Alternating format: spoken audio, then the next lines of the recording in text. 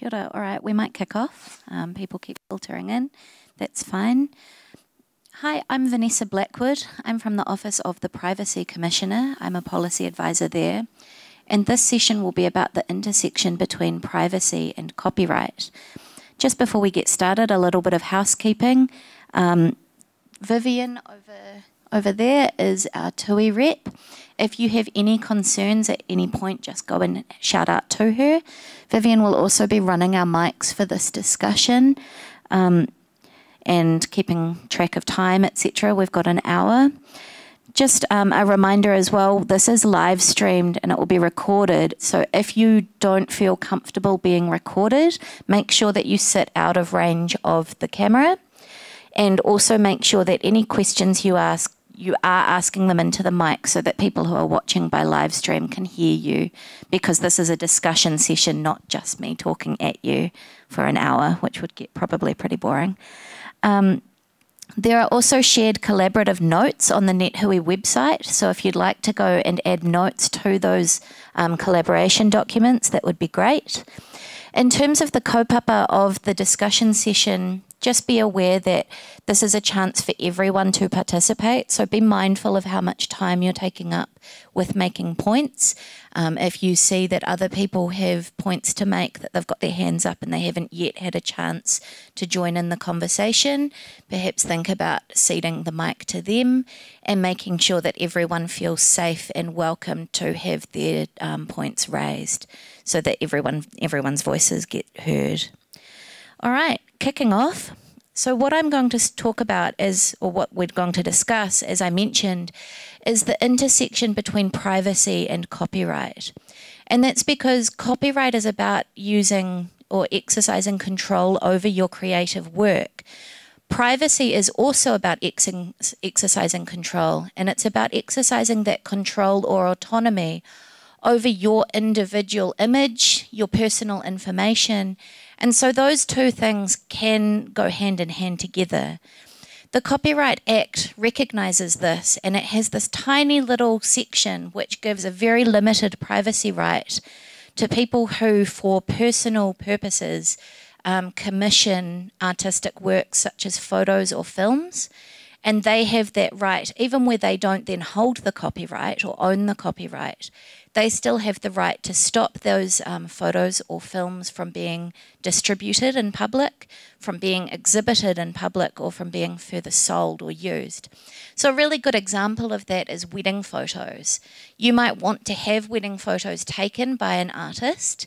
The artist obviously wants to be able to hold the copyright in what they've created, but you don't want that artist to then go and sell them or to exhibit them in public without your say-so, because that's your personal information about something that can be very personal to you.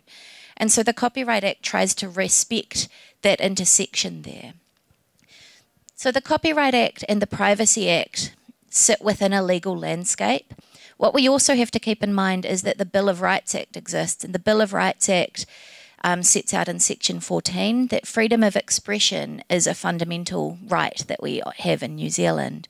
So we have to balance not only the way that creative artists can exercise their control through copyright, how individuals can exercise their personal control over their personal information, also how people can have the freedom of expression to say and disseminate what they want to. And then further to that, we also have other things like tort law, which sets out, so that's, for example, a Hosking and Runting case, where the court found that there is a limited right to privacy in common law, and that right to privacy controls the publicity of private facts, which the individual person would consider highly offensive. So, for example, just taking a photo of someone on the street and publishing that might not be considered to meet that threshold, but taking a photo of someone sunbathing naked in their backyard and then publishing that might be considered to breach privacy in the tort law or in the common law. So what I wanted to discuss today was, how do we manage this intersection between privacy and copyright? How do we make sure that people have their privacy respected while creative artists also have the right to essentially have some creative control and maybe make some kind of commercial gain from their copyrighted work. So, for example, what about the interests of a child subject? A child who has been photographed and then later as an adult wants to exercise some agency over that photograph, even though the photograph has been exhibited by an artist. Or should there be a compensation for giving up a privacy right? After all, copyright is about making sure that people have the commercial exploitation. So perhaps if you give up your privacy so that someone else can make money, you should be compensated for that. Or if your images go viral on the internet, should you have a privacy takedown right that's similar to the copyright takedowns that we're all familiar with, like the DMCA takedowns in the United States? How do people think that this should intersect? And should the privacy rights be more expanded in the Copyright Act? Or should they be reflected somewhere else? So this is where I wanted to start the discussion. So I wanted to kick off with the first question of what do you think about the rights of a child subject? How should these be treated under privacy and copyright?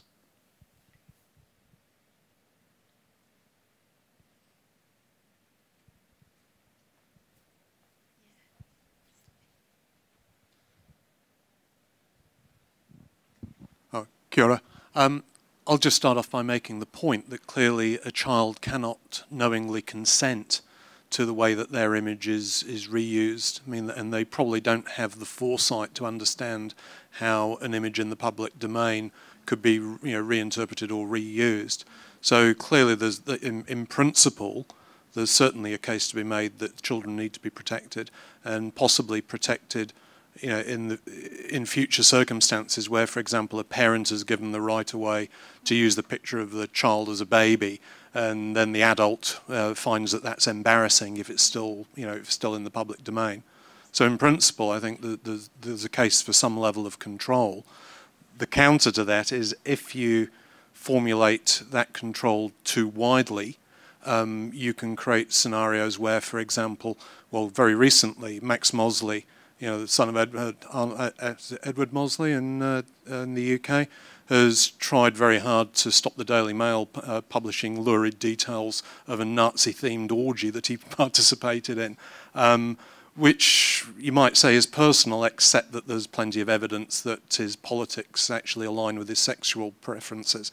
So is it in the public interest to allow people who have power to retroactively control the way that information about them is made available? And I think that's the core tension. Absolutely, and I wanted to touch on that point in that as a child under the Privacy Act, children are treated as individuals just as anyone else. There's no specific age where you have to get consent from a parent versus consent from the child themselves.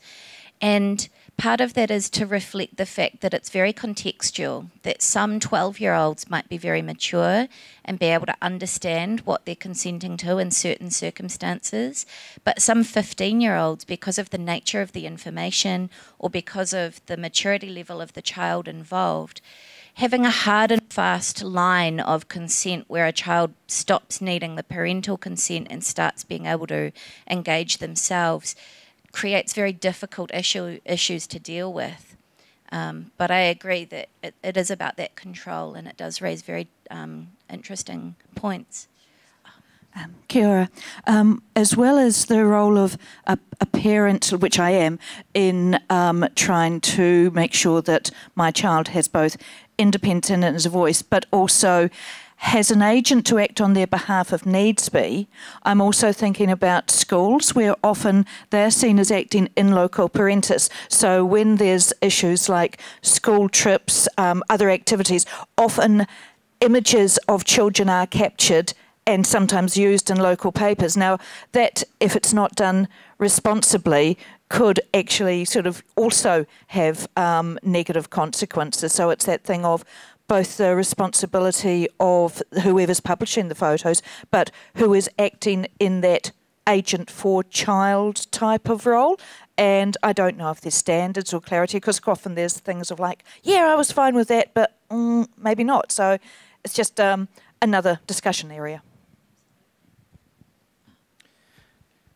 So another thing that I'm thinking as well is that while, irrespective of the issue of consent, kids certainly can be content creators with current technology, and that becomes really complicated as those become out of alignment. I don't really have any value to add to that, but it makes one think. Is this on? Oh, consent. It's still on the consent thing. When I was a child, there was no such thing as Twitter, and going viral on Twitter was just wasn't a thing. So how do we find consent for an unknown and an uncertain technological future? We've got no idea what the trending cool toy is for tomorrow. The flip side of that is of course then how do we stop ourselves from finding a world where we're biasing a presentation of humanity which is void of something because they don't have a voice yet, and we are their loco parentis, or as parents, or as I don't know, it's a real challenge. But I wonder about how do we find consent as a concrete thing when it's an abstract notion of an uncertainty that we're kind of dealing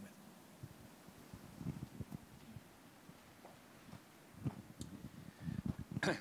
I'd like to ask how this concept of the child relates to, let's say, historical imagery that might go back to the 50s or something like that, and some creative processes going on, and it wishes to use images that, let's say, I'm trying to write a documentary or do a film about my family, and one of my family members is completely disassociated, right? And so, the thing being is, with a story that needs to be told, somebody who's a total adult referring back to internal family photographs and things like that and saying you cannot use my image, when that is to me patently ludicrous when the family context, if there hasn't been criminal activity. So, how extreme can this go? Absolutely. And I think it's important to recognise that the Privacy Act governs how information is collected. So Information Privacy Principle 4 says that you can't collect information, which includes photographs of an individual, if that's unfair or if it would impact, what does it say? By means that in the circumstances are unfair or that intrude to an unreasonable extent upon the personal affairs of the individual concerned. So, for example, one of the things that I was thinking about as I was preparing this was the trend now for women or people who are giving birth to hire photographers to take photos of them as they're giving birth, which can be a very powerful thing for some people to do. But what's the right of that child? Is that photograph impacting or intruding to an unreasonable extent upon their first entry into the world? And so it becomes very complex to think about those interrelated questions between the rights of one individual and the rights of the other.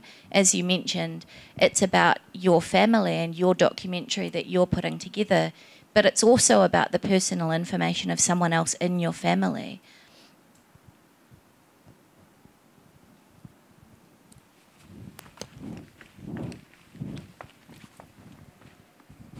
So I just wanted to comment on a couple of things. Like the first thing is, should there be, I was just throwing it out there, a kind of a time limit? So if you're being photographed in the position of coming into the world, do you have a time limit on that? If you've got a, it's quite a hard thing to think that, when you're 60, 70, whatever, then you're suddenly going to stop or not want to have that image out there because you change, your ideas change as you move through your life.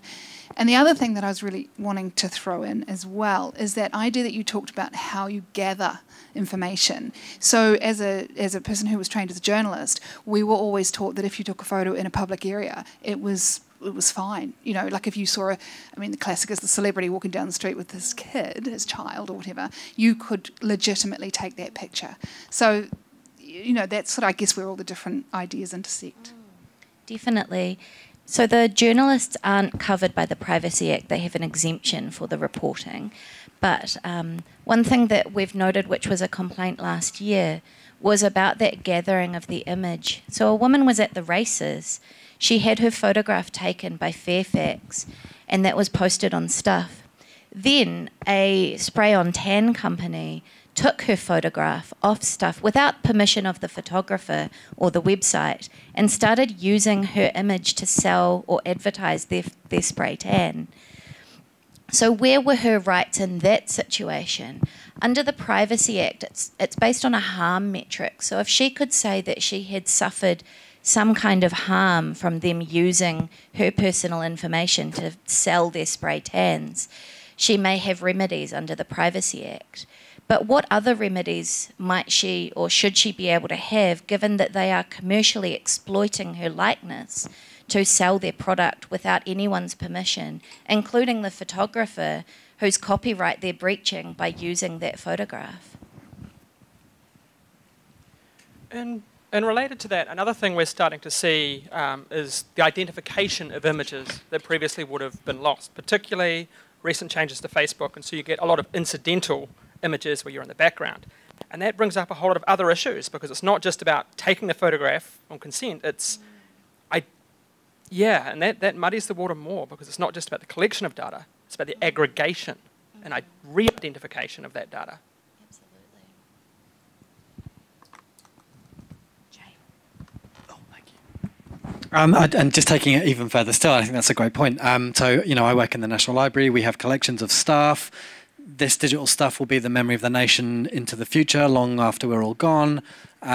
What happens then about this harm and this image and images that we may or may not collect? Are we going to end up in a situation where we're not forming collections which are cross-representative of our society because we are limiting what we do and how we capture because of a real and genuine privacy concern today, but the cost is for tomorrow, where we don't have the same pictorial, for example, or textual record of our society and our culture in 100, 300, 500,000 years' time.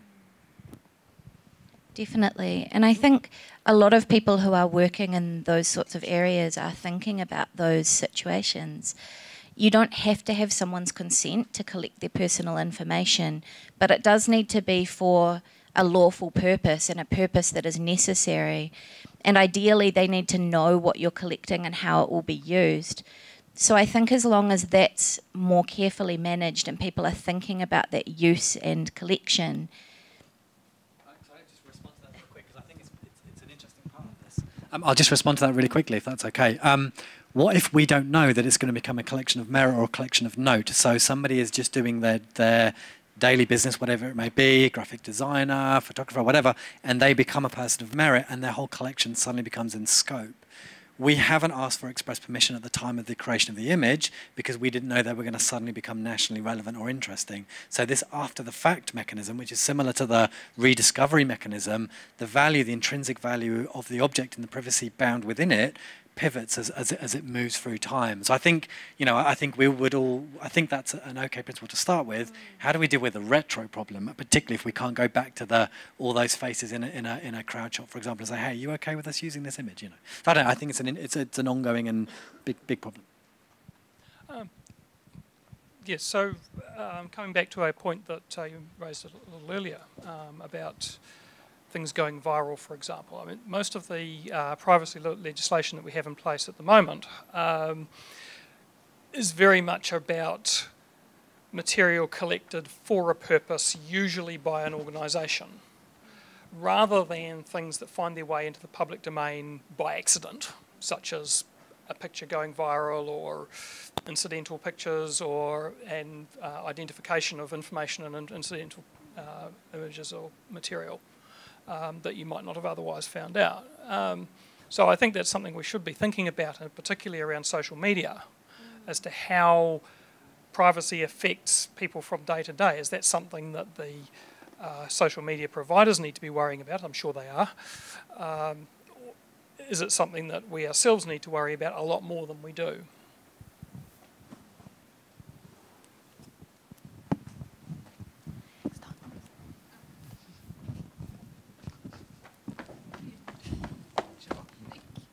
So I was going to say that too, because if you think about it, like your question about the whether or not something becomes significant after it's been taken.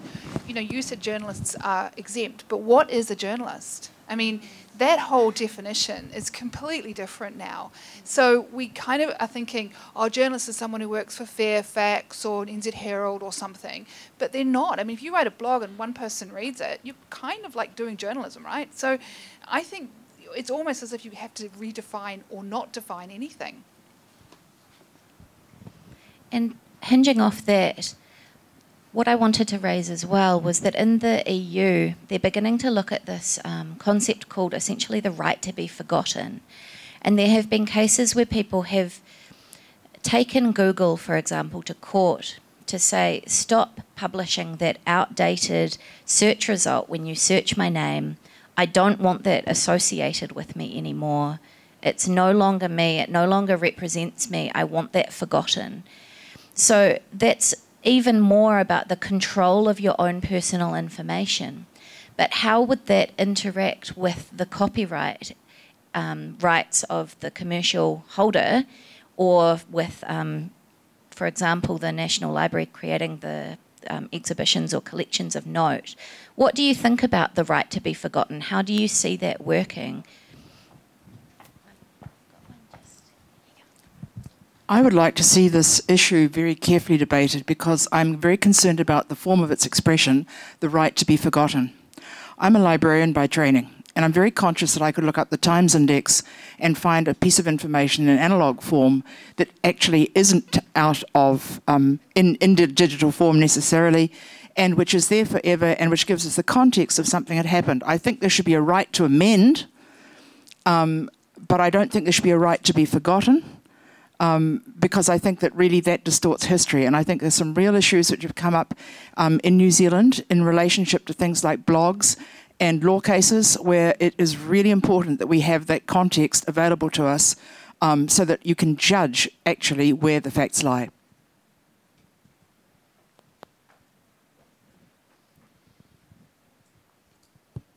I completely agree with the previous commentator, thank you.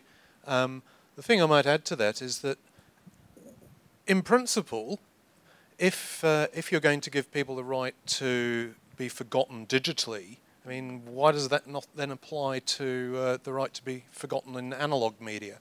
I mean, would we have to go through all the archives of all the newspapers, burning the stories and blotting them out, perhaps redacting them? Probably not with PDFs, looking at recent government experiences. But it raises all kinds of questions about how much control you can exert and whether, as the previous commentator said, you're rewriting history. So at the centre of that, there may be circumstances where the right to amend or correct has to be expanded. The right to be forgotten, I think, would be dangerous. And if you're going to have it, and there may be circumstances where it's perfectly reasonable, I don't know, imagining cases of someone who wants a history of their, I don't know, experience of being kidnapped or raped or something like that, and they don't actually want that in the public realm where they were a victim. Well, I think maybe that's fair enough. But you have to have a public interest argument, I think, at the heart of that. I'm open to be corrected, but the right to be forgotten, I think at the moment, is not about the right to say this information has to be scrubbed from the internet. It's about the right to not have that information indexed in search engines. And I think there's a whole range of different positions on that one, and then you get into this really slippery territory about, okay, what about the underlying history? And should there be the right to remove that? I'm also at the National Library, and my job is in collecting the published output of New Zealand as it is created. And so in a few of the different roles of the National Library, we do get people who would assert in different ways a right to be forgotten. And those are really complex questions to have to answer. But as a memory institution, then we have to err on the side of not losing our memory, but then how do you regulate how you provide access to that without actually getting rid of the content? Yeah, so I was just going to, the right of personal privacy in relation to right to be forgotten, I've got two totally opposing views on, which is those friends who have transitioned to new legal documents, different gender, different name, all the rest of it. And when someone in the media starts dead naming them, there's a sort of quite well-known case in the UK of a journalist who was hounding a teacher and subjecting her to so much sort of negative content that she ended up killing herself. And that's partly how far the information goes. And on the other hand, we have all these issues where people try to wash out their history of sex abuse as perpetrators. So I'm just sort of saying that the whole issue of personal privacy is quite different in a way from the public interest, but it overlaps. So, sorry, I don't have a clear point there. I was just going to make a similar point, really. I think I really wrestle with the idea of whose right to what is stronger. Entirely hypothetical. I'm a blogger. I have some political views which are perhaps unsavoury, and I'm very prolific in my bloggings. It turns out that this mechanism maybe is affecting my ability to find work, and I want my blog to be removed. So I delete it, but somebody has archived that.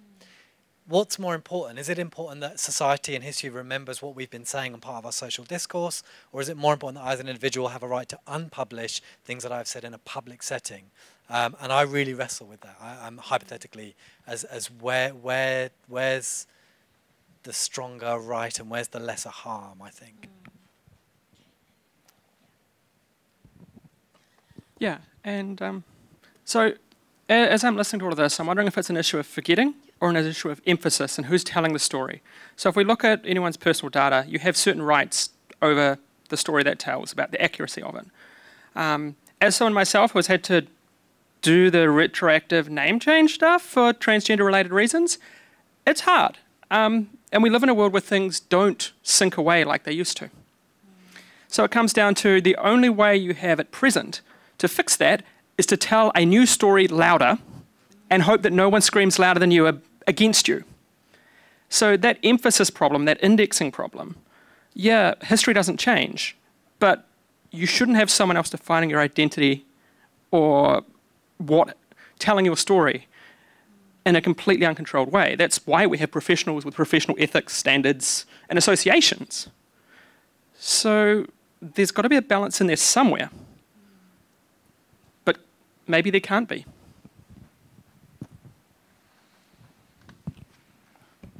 I think about this, I always sit back and go, don't let technology cloud the way you look at things. We talk about the right to be forgotten, but that only applies to the digital realm.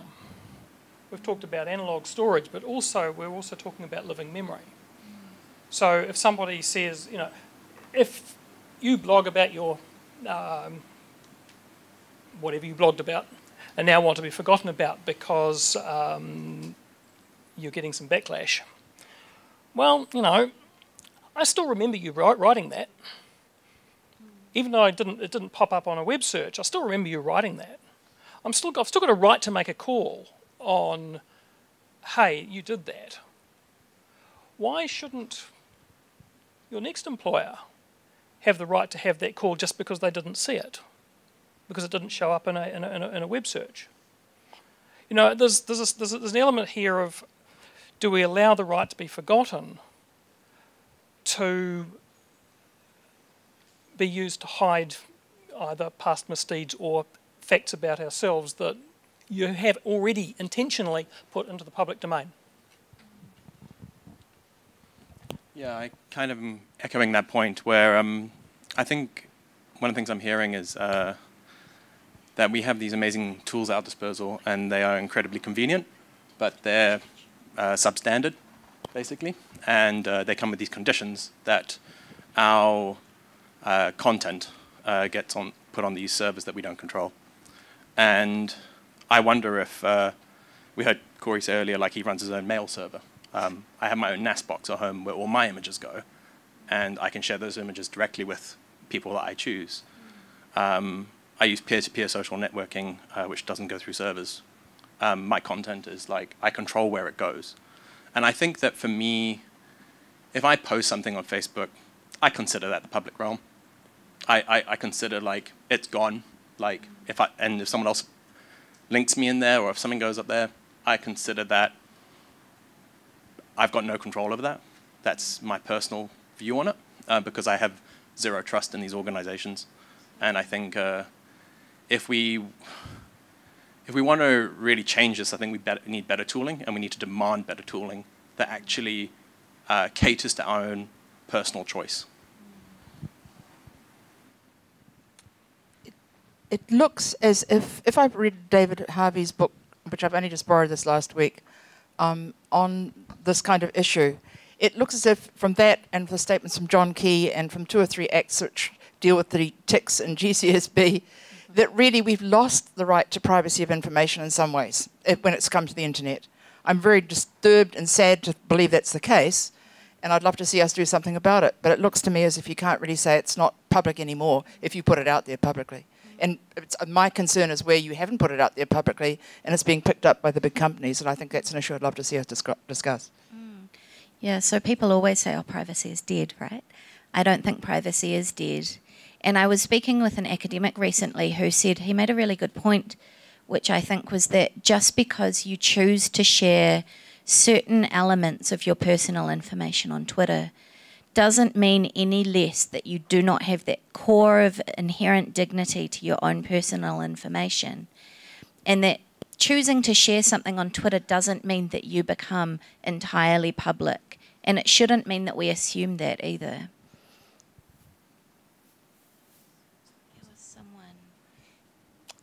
I was just going to emphasize that I have no problem about personal privacy, what date you were born, what street you were born on, you know, whether you like pink, whether you like blue. But I am absolutely against the use of people being able to scrub their histories, because there are offences which they have committed which have not yet actually been able to be brought to the public book. And by scrubbing their, you know, history, if you like, it makes it incredibly difficult for a forensic journalist or a forensic analyst, if you like, to present that in whatever medium that should be. So I don't see that people have any right, personally, to be able to undo what they have been fundamentally responsible for doing, and using the cloak of personal privacy to be able to unlock it. I just want to ask a question to counter that, which is that with the increasing use of the internet, what we've seen alongside that is the increasing use of what people refer to as revenge porn, or the sharing of someone's intimate images as a way of exercising control or abuse over them, often after an intimate relationship ends. So the Harmful Digital Communications Act was passed in order to help combat that. And I would say for every instance of someone scrubbing the internet to get rid of the fact that they used to support unsavoury political parties or had views that were less than pleasant, what about the person whose intimate images are shared on the internet? What rights should they have to scrub the internet of that abuse of their personal information in such an intimate way? I just wanted to... I certainly will. Yeah, no. Here we have a clear and specific example of a harm that has been done to an individual. This harm, though, does not define the individual. So seeking to remove those images, in my opinion, is not just right, but should be mandatory to go after that type of thing. But that person who is the victim of that should not then have the right to be able to scrub their identity, if you like, from the internet and everything else that was to do with them by that way. So one offence, if you like, does not then give a broader license to cover that person's activity in the community.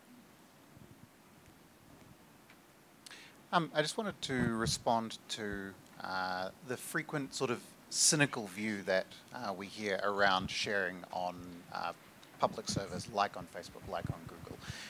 I can definitely relate to the idea that, oh, you just shouldn't post anything to Facebook unless you're considering it's practically public now. You just accept that when you post. The problem is that these organizations present a very strong illusion of privacy. They will actively tell you that you can maintain a private gallery, that you can control who you're sharing information with. And this is done very deliberately and very specifically. They're not mincing words about this. They're saying you can have private stuff and you can have non-private stuff. I think a degree of cynicism is healthy because these are corporations and it's not always going to work perfectly. But I also don't think that we can allow that to mean that we allow these people to get away with giving an illusion of privacy that doesn't actually stand up.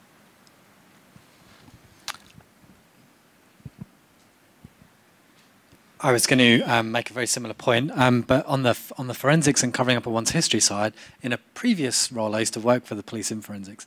It's an unsquareable circle. You don't know about an offence until after the fact. So it's kind of impossible, I would suggest, to say you're scrubbing your history until you know that the history's been scrubbed. Like, how do you know somebody's cleaned up after themselves until you know that there's something that's not there anymore and you don't know it's there? So it's a really difficult problem to solve.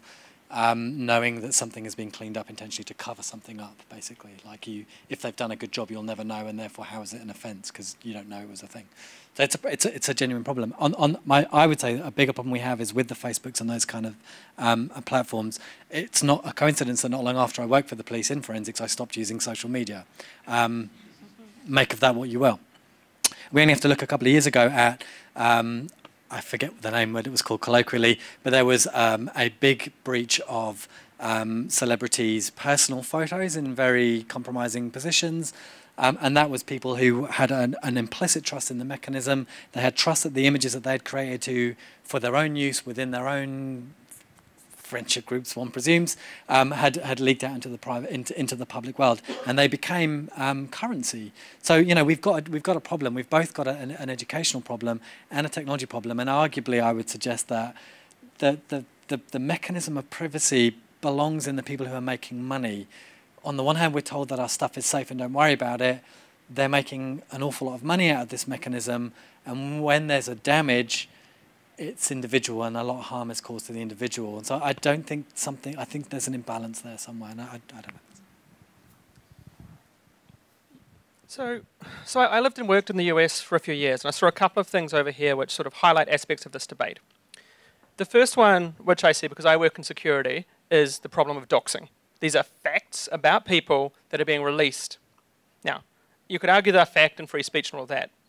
But the other thing I see, and this is particularly in certain states in the US, is arrest records, which are public fact, public record. Now, they don't actually prove you've committed a crime, but it is very, very, very common for employers to filter people on the basis of that, combined with the fact that communities are not policed evenly. So what you get is you get these factual bases being amplified through technology to systematize the problems in society. Now, as for the social media thing, I work in security, and there are two types of people in my industry. There's the people who disappear underground, and they don't have any story online. There's also the opposite. Those of us who tell our own story. The reason we do that is because at the same time, if you don't have control of your online shadow identity, someone else will. So there are pros and cons both ways, and it comes down to the power dynamics. Absolutely. And I think in terms of employers relying on information they've found about you, we've put out recommendations around that, and one of the recommendations is do not rely on what you find on the internet.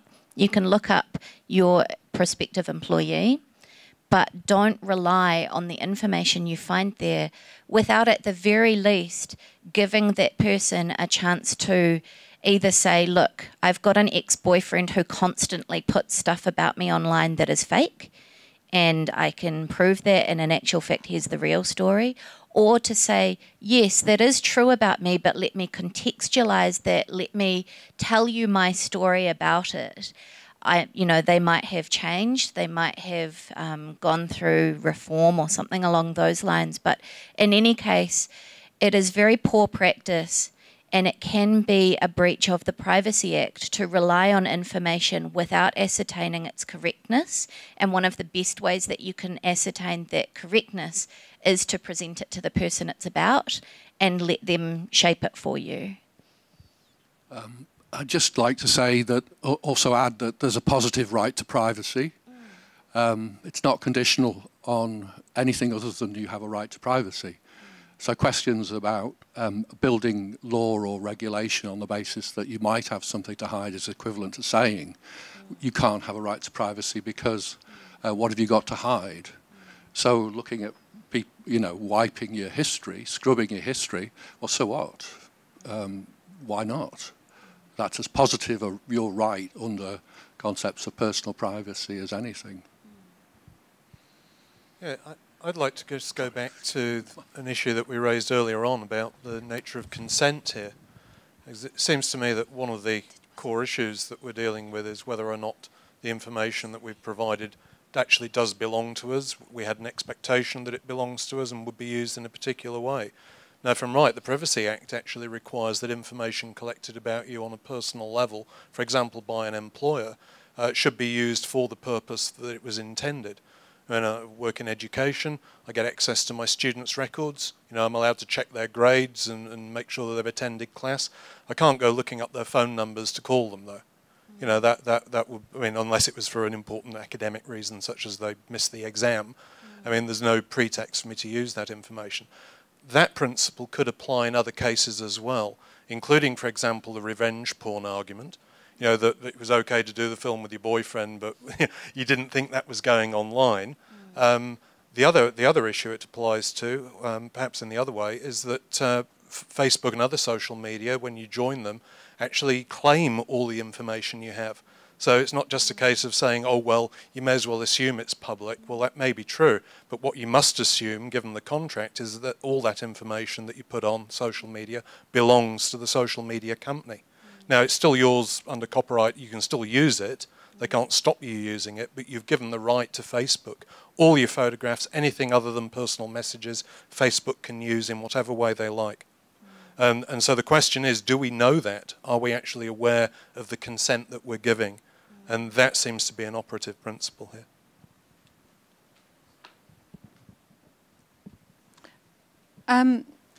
I just wanted to make a comment acknowledging people's reservations about those who want to scrub their records because, they could be still bad guys.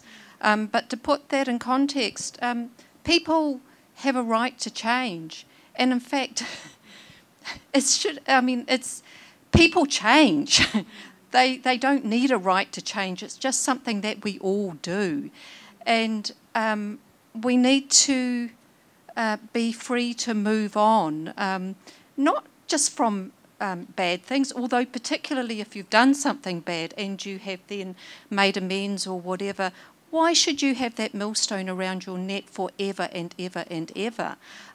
Particularly if it's going to be in some sort of situation where it limits your ability to have a life, and that's what it can do now. So yeah, I think that that's really important, that when we look at this intersection of privacy and the web, that we need to bear that in mind, because if you're not allowed to change, why bother even trying to be a better person than you were? I think that in the era of the techlash, we've lost sight of one of the most effective tools we have for changing the way we relate to companies, which is tools that limit how the companies can get a look in on us, or how much manipulation they can undertake of us. Ad blocking is the largest consumer revolt in the history of the world. Facebook has this position that it is literally impossible to be friends with people on the internet unless you tell Mark Zuckerberg every single fact about your life. But you could imagine continuing to use Facebook without ever telling Mark Zuckerberg anything. Like, for example, you could have a bot that logged into Facebook for you and scraped everything you might look at and then chose locally which things you should see, so Mark Zuckerberg never saw what you were looking at or how you were interacting with people. right now, license agreements get in the way of that and their enforceability. But you know, Larry Lessig says that we operate our society on the strength of 4 forces: code, law, norms, and markets. And if all we ask for is law, if we only can claim our rights when we can get a legislature to embody them and then a court to uphold them, then we impoverish all of the other ways that we can push back and hold our rights.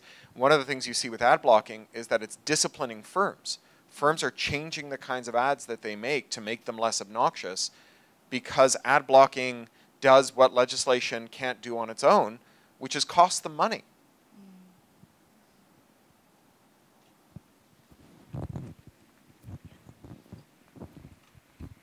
Another point I think is around, and I think you were touching on a bit earlier, was around the aggregation of stuff.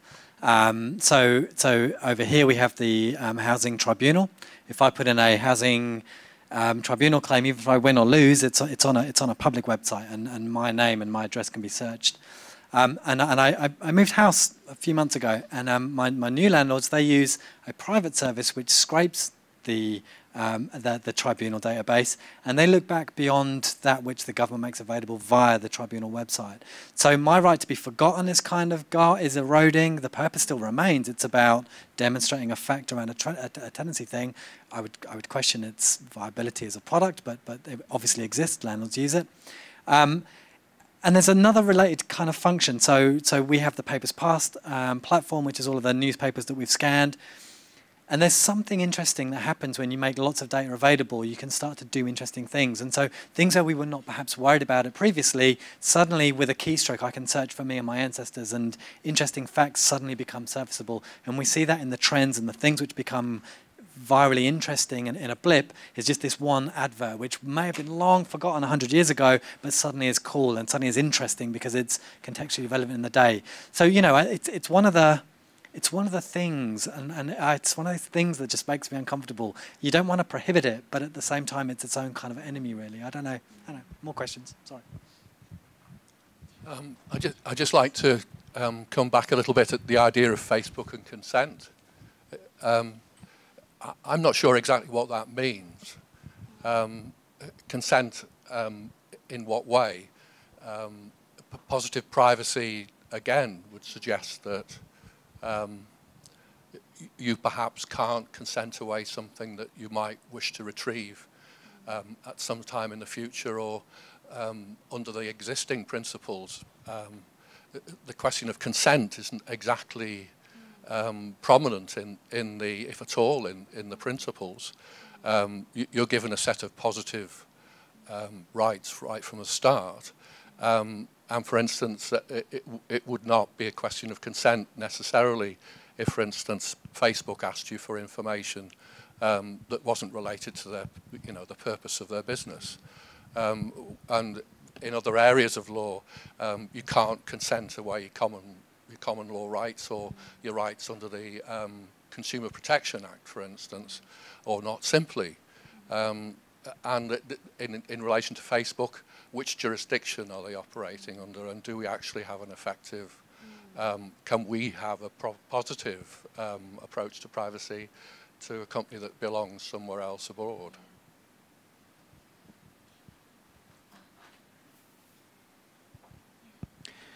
So I was at another event recently where this sort of discussion came up, and a key thing particularly that relates to consent is the concept of shadow identities. So as you do things and as the people around you do things online, they leave metadata. Now, what I mean by shadow identity is a hole where you would be if you were on that service. You never consented to the collection of that data. So when you get to laws on personal information, all too often they say, well, if you're never involved, then that is, the data belongs to the company involved. So Facebook has a shadow identity if you never join from all of your friends, all of their contacts, all of the photos you're in. And they claim ownership of that identity. You have no consent, you have no say in that transaction. So there's not just your actual identity and things you're actively involved in. There's things which are the holes where you would be or you could be, or in their eyes, you should be. And that is something law does not deal with very well. I was just going a little bit back a little bit though, because I've been thinking about this one, in that with the right to be forgotten, and there's the how it applies with crowdsourcing, in that there's a growing, you see it more and more with memory institutions and things like that, where they put up a photo, a grouping of photos of students from schools where they don't know, or random photos that they've collected in a collection, and they say, who are these people? And you also get those internet media ones. I took this photo with X on the beach in Hawaii, can you help me identify it? And there's often those photos were taken with the implication of privacy, or with just shared within a class group, or in a group of soldiers if it was on a battlefield, you know. So there's that whole range of privacy around memory institutes, and who owns the copyright on those photos when you put them up online to crowdsource information around them. And so that adds another layer of complications into a lot of what we do in memory institutes and digitisation programs, and also, yeah, just random. This is just a sort of general concept that's been bubbling in my head over the course of this conversation, that there's not necessarily a private sphere and a public sphere, and I think Jay got into it a little bit in the context of once you put something up on the Papers Past newspaper platform, the context changes, and the fact that it's much more accessible than it used to be changes things as well. And so there was an example, I think in America a few years back, where they wanted to digitise, may not have the details exactly right, but it was like a feminist pornography magazine, and the people who had participated in it when it was originally being created had given permission to the magazine, and then they wanted to digitise it.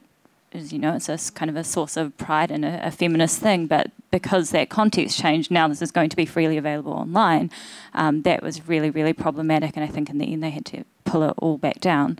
And also in the context of Twitter, which is inherently a public platform, but if you're tweeting within, say, you know, your circles are largely activist circles or something like that, and then the story gets picked up in the media and your tweet gets embedded in a story in a general news publication, then depending on what the story is, that could invite an army of trolls to descend on you in a way that you never would have intended when you made the tweet in the first place. So the context of public and private change depending on how available this public thing is and how much attention is drawn to it.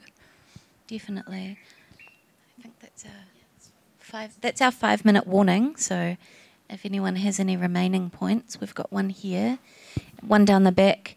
I'd shout out to anyone who hasn't yet had a chance to participate to speak up now, if you've got anything.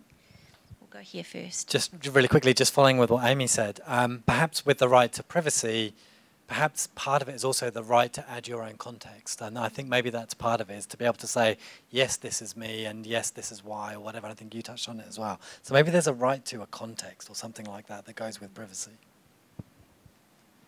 Yeah, I just wanted to highlight something. I think it was Corey who said that where the Copyright and the Privacy Act intersect in a way is that you can't create applications, and I could be wrong here, onto Facebook or something that would enable you to scrape or to get rid of your being identified or whatever, because if you did, that would be a breach of that copyright of Facebook or whatever that organisation was. And I thought that was a really interesting intersection where copyright was actually preventing your ability to buy or purchase something that would help enable your privacy. So yeah. Was I correct? Or? I think along those lines, that's what he was saying. We've got one here down the back. Yeah. Thanks. It was a comment I've been thinking about. I mean, my understanding of the Copyright Act at the moment is that if you commission say wedding photos, the copyright goes to you as the first owner. No. If you've commissioned it. But photographers tend to get you to sign them out, to sign out of them. I've totally lost my point of where I'm going, partly because you keep shaking your head at me. I'm so sorry. So if you want to... As I understand it, the copyright still vests in the artist, but you have a privacy right that attaches to you as the commissioner. Maybe I have it wrong. Yeah. So what that means is that the artist who creates it still has the copyright, but that you control how the information, how the photograph is used. So for example, you can say to them, I don't want you to put this on your portfolio or on your public blog. I don't want you to sell it to another party to use to advertise weddings.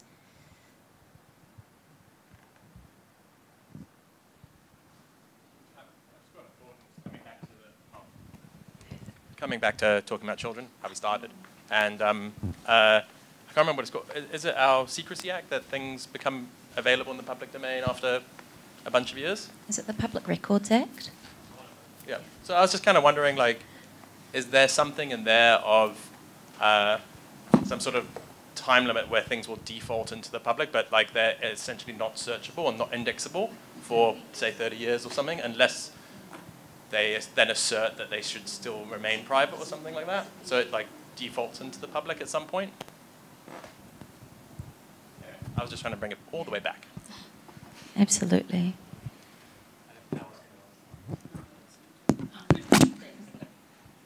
All right, I think that's about wrapping up in terms of time.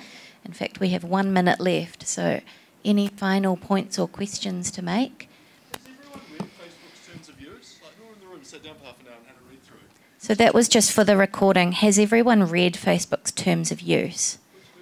Because they're dead easy to read. They're really beautifully written, and if you want to see how the man controls your information and give it out, it's a great place to start. If I have to do something nasty for a client and I want to get my head around how to do it, that's a place to go and look. Plain language, clear to understand, clearly explains exactly how they go about taking all of your rights and your own information away from you, and it's a useful community resource in that respect. But that's like the... It's recording.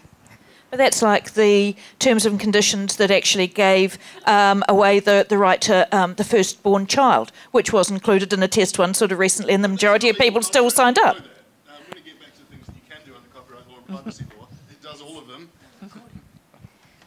All right, I think that's time for us to wrap up. Thank you all for participating in this session. I think it's been really helpful.